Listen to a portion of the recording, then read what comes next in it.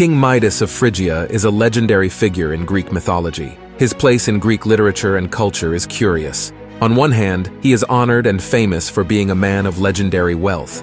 On the other hand, he is often ridiculed and presented as an arrogant character. The most popular myth about Midas is the one in which the king gains the Midas touch, the infamous ability to turn everything he touches into gold with disastrous consequences. In another story, he is given the ears of a donkey as punishment for his arrogance. In this video, we are going to know his story.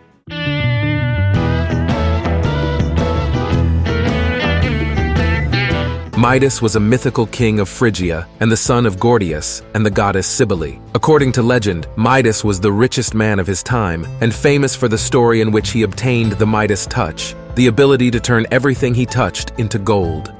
According to Pausanias, he founded the city of Ankara, the capital of present-day Turkey. Furthermore, in Greek art, he is often depicted with the ears of a fawn or donkey. Some ancient authors claim that he committed suicide by drinking the blood of an ox, while Aristotle writes that he starved to death, unable to eat due to his golden touch. According to Herodotus, Midas was the first foreign king to send offerings to the sanctuary of Apollo at Delphi.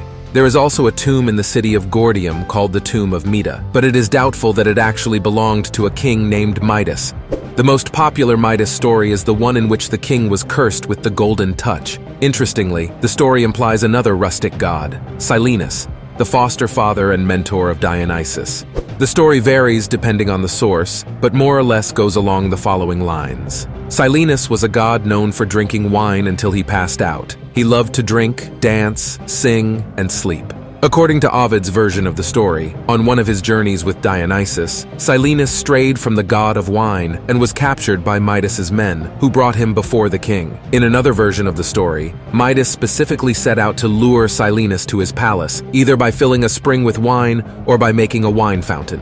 Silenus was successfully lured and captured by Midas as the god fell asleep. In any case, King Midas treated Silenus as the guest of honor. In addition, Midas was already initiated into the mystical rites of Dionysus and had met Silenus before. It is even said that they were old friends. It is not surprising then that, to please him, Midas threw a great party that lasted 11 days. Once the party was over, Midas helped Silenus return to Dionysus, who was extremely worried about his favorite companion. To show his gratitude to Midas for treating Silenus well, Dionysus offered the king a wish. Midas could have asked for whatever he wanted. However, the king, blinded by his love for money, asked that everything he touched turn into gold. Dionysius granted the wish, even though he knew it would lead to nothing good. As Midas happily walked away with his new ability, Dionysus was saddened because he knew the misfortunes that would befall the king. Midas immediately began to test the new power of him. At first, he was hesitant. He snapped a twig from an oak tree, and to his own surprise, the twig turned golden. He then picked up a stone, and it also turned to gold. Next was a clod, some grains, wheat, and some apples. Everything turned to gold. When he returned to his palace, Midas discovered that he was leaving golden door handles behind him. Every time he opened a door, it turned to gold. The first problem appeared when he tried to wash his hands and found that the water turned into a golden shower.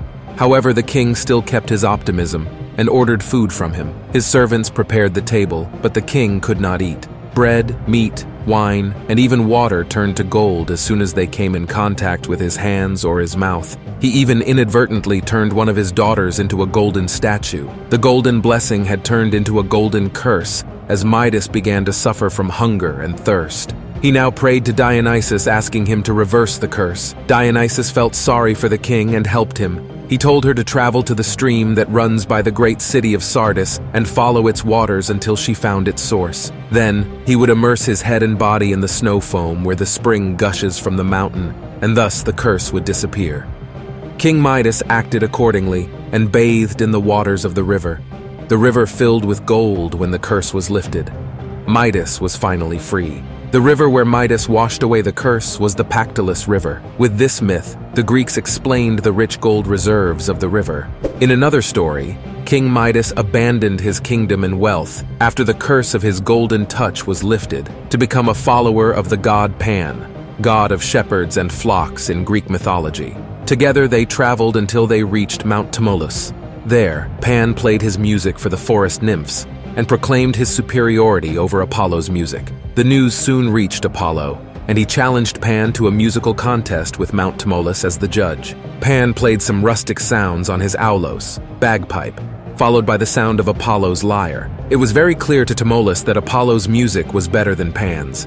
Everyone in the crowd agreed, all except the devoted follower of Pan, King Midas. Midas openly questioned Tmolus's judgment. However, a mortal who judges a god is arrogant and cannot be accepted.